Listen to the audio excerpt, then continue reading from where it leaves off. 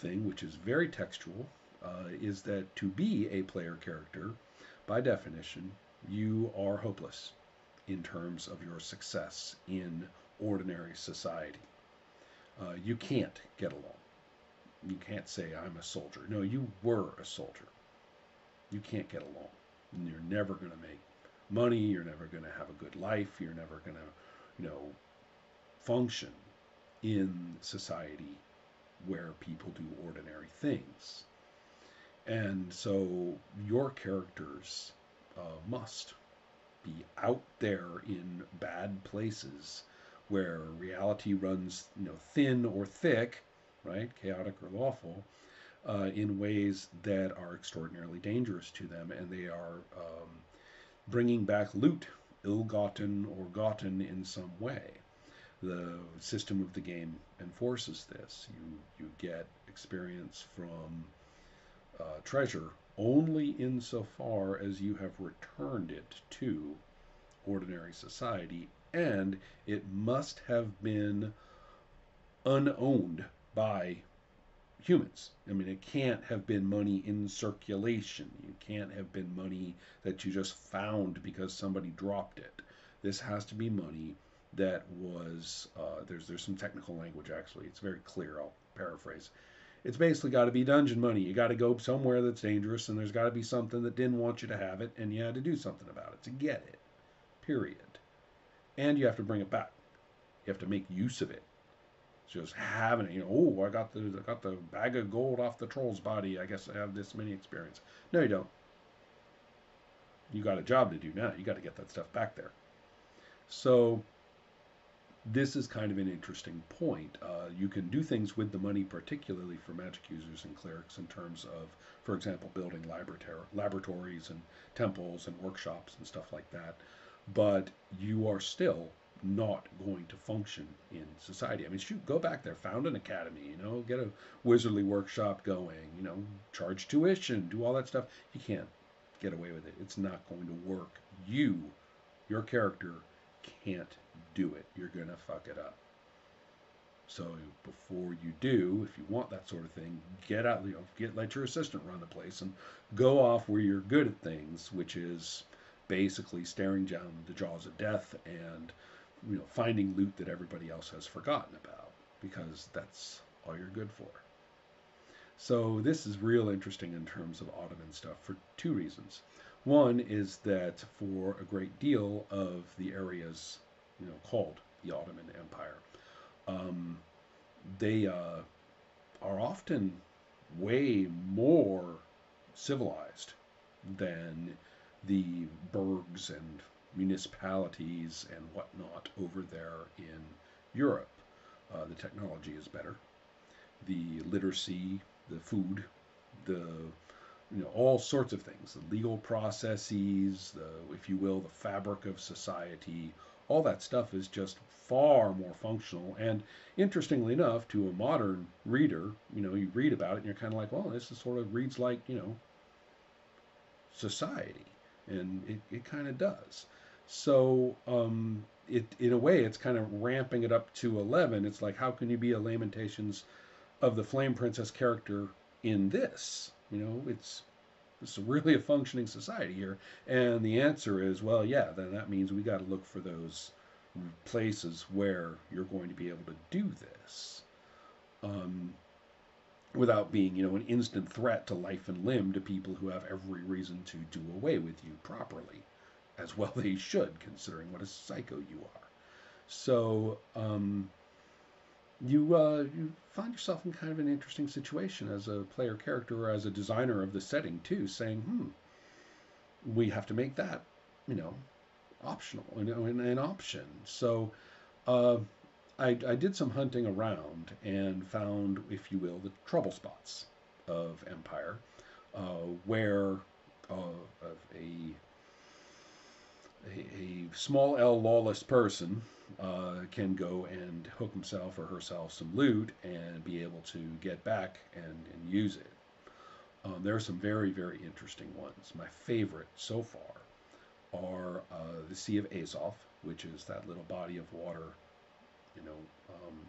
at the north tip of the Black Sea. And you may wonder, Crimean Peninsula in what? And the answer is there, between Sea of Azov and the Black Sea proper. And it is just rife with pilots, what am I saying, pilots? Pirates, and all sorts of transport of important textiles and lumber and stuff like that. It's actually a very rich area in terms of product. It's also really, really interesting because during the whole period we're talking about, like the centuries surrounding 1630, the status of some of the regions shift back and forth. They're part of the empire as a province, but no, they're a province that's actually paid by the empire rather than paying taxes, or no, they're part of of Russia, or not, or they're basically a bunch of people who are saying screw you to anybody who says what they're a part of.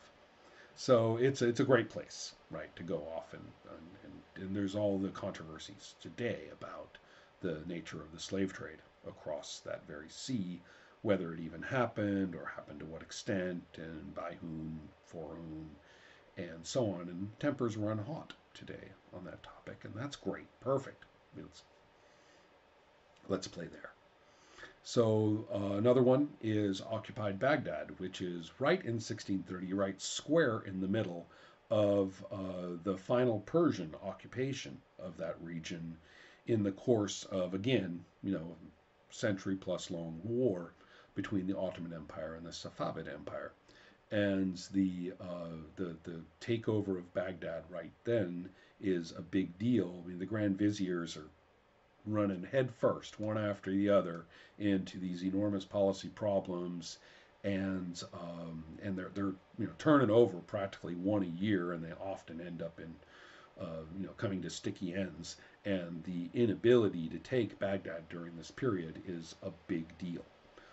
This is also the period of this what's called the Sultanate of Women, during which the succession of sultans is a lot of young and or ineffective people, and that the so-called harem is an enormous force, political policy-making force. The mother of the current sultan is extremely famous and is basically being the sultan through a great deal of this. The power players are the Queen Sultan, and she's the mom, not the wife. And then you have the Grand Vizier, but as I say, the Grand Vizier position, which is kind of like the Prime Minister, he's especially of a kind of military bent, and that position is not anything anybody seems to want. Although people seem to want it real bad, but I keep wondering why, because they keep running into another impossible war situation. And if things don't bounce their way, then out they go, and sometimes not so nicely. So there's that. And then there is the head eunuch. There are actually two sets of eunuchs, and they're called the white eunuchs and the black eunuchs. And the chief black eunuch is a super duper badass at this point, and is also, rather than just sort of taking charge of the palace women and stuff like that, the things you think of, no, this guy's a general and is completely a hardcore badass in terms of policy making and a presence in Constantinople. You'll notice I don't say Istanbul. The city was not called Istanbul until the 20th century. So yes, we talk about the Turks taking Constantinople. Well, they kept the name. So they used the Greek name, actually, Constantinopolis. So that's the name of the city. I wouldn't really put play there, but I think the context of all these things just kind of ripples outward in 100 different ways and sets up great adventure scenarios. Anyways, that's a bit about this, and I hope you enjoyed it. To learn what I'm doing, it's a quick look at the Empire, a look at the magic stuff, because I'm redoing the clerics, just writing the cleric stuff just from the ground up all over. totally different in lots of ways. And oh, there's just so much more to talk about too. I was really looking forward to Ottoman magic and looking forward to what it was like and reading up on it and saying, what on earth did they think of, occultist stuff and what is that? And lo and behold, I saw D&D looking back at me. And there's a reason for that. So all the times that you look at magic and you say this is not really fitting with knights in plate mail over in medieval France. Now, is it? And you're right. It's not. And you're saying, this is, made up. He must have got it from Jack Vance. He must have got it from fantasy. It's, it doesn't look like Tolkien at all, certainly, because it doesn't. And now I'm looking at this occultism and I'm reading about, you're reading the words off the piece of paper and the paper bursts into flame and you're inscribing, you're drawing the circle to summon the demon in and all this stuff. It's all from here. The Brits lifted it in the 19th century, and that deeply informed 20th century fantasy written by American and British authors. And that's where D&D gets it from. So I'm kind of getting back to the main vein when it comes to D&D magic and turning up the heat on all of its nuances. So that's fun too.